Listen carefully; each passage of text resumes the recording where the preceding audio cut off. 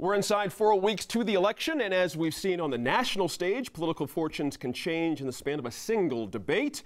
So here to help us sort through the methods and the messages in this week's New Mexico PBS debates, former U.S. Commerce Department official Jamie Estrada returns. We missed you. From the Albuquerque Journal, Washington Bureau Chief Michael Coleman makes his annual fall visit. We love that. Editor of the New Mexico Law Review, Sophie Martin, is here.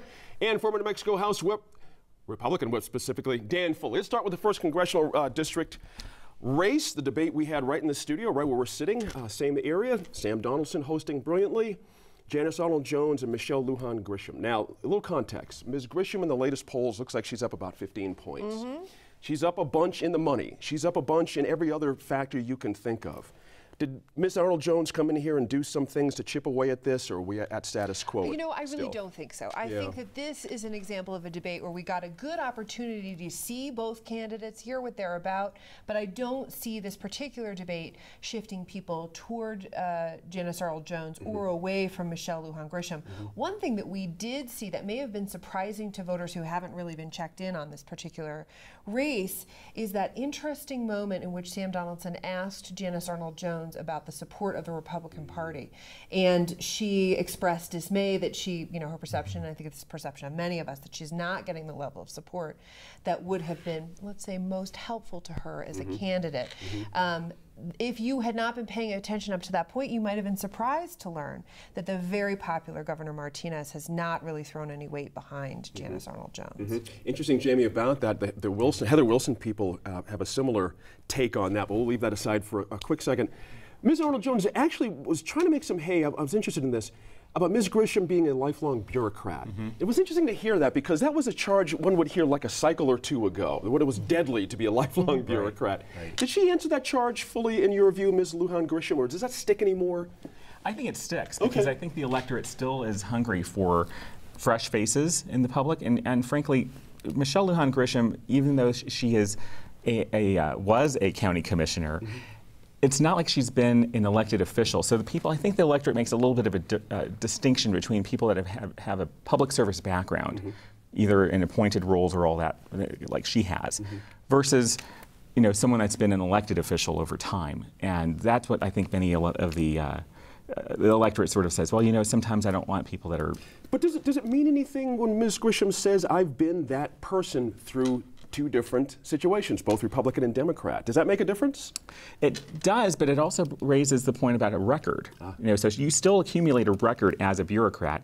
And I've noted that Janice Arnold-Jones rolled out a website called the MichelleRecord.com, I guess, that you can go to and go look at all these things that Michelle has allegedly done in her career as a health services professional, or even in her legal career, and as a county commissioner, that voters might be interested in if they want a little bit of more history about Michelle's record. So I think that that's interesting that that's being brought out right now. Michael, interesting how Jamie just mentioned the Fort Bayard situation. And that seems to be, for Ms. Arnold-Jones, probably the toughest card she could have thrown that night. Any damage there, in your view? I don't know. I mean, I think that Michelle Lujan Grisham did a pretty good job of answering that question. She went, you know, on the front lines and did her thing that was really sort of interesting and you know, kind of a courageous effort that she made.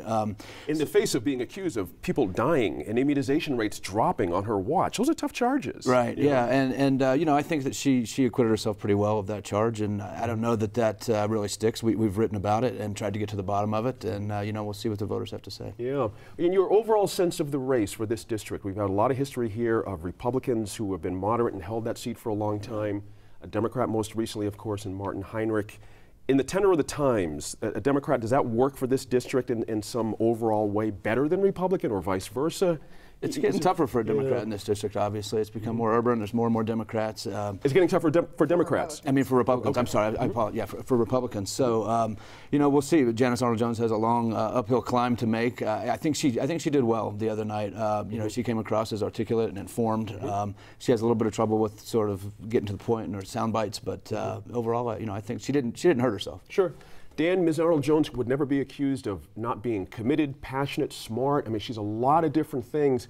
What she hasn't been since her legislative career, however, is a winner, meaning winning something.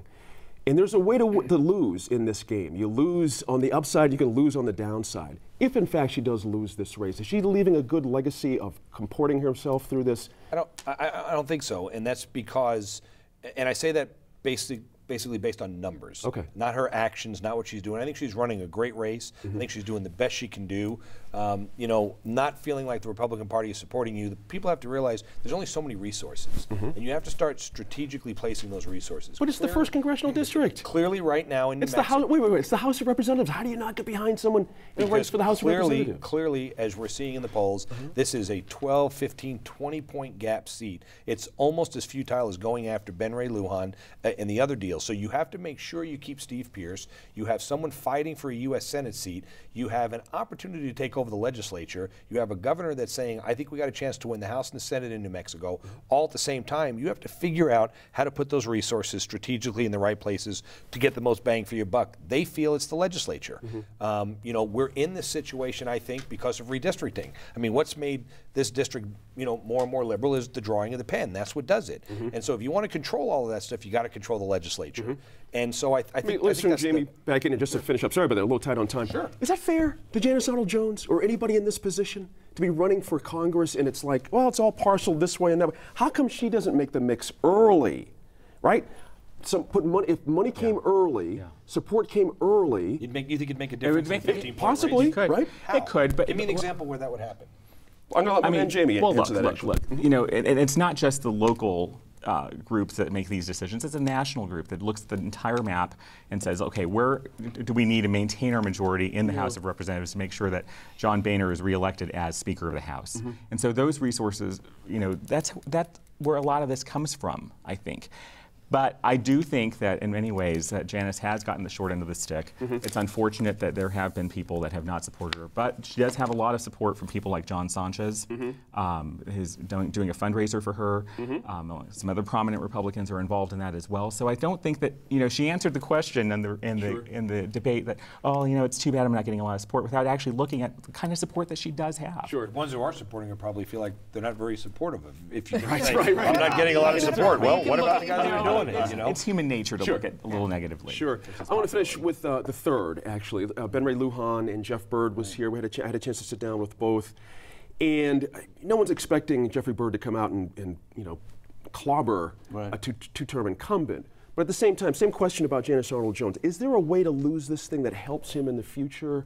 In some manner in that district? He's a rancher. He's of it. Right. Yeah. You know I don't know. I mean, all indications are that he's in bad shape. And you know, the debate, he came across, I think, as sincere, as likable. I think he means well, but you know, he's a little bit nervous. I think, you know, he's new to this, and you know, Ben Ray Lujan has done this a couple times. He's been around the block. You know, he can be a little predictable. He likes his talking points and he sticks to them, and I think that's a little bit frustrating as a reporter sometimes.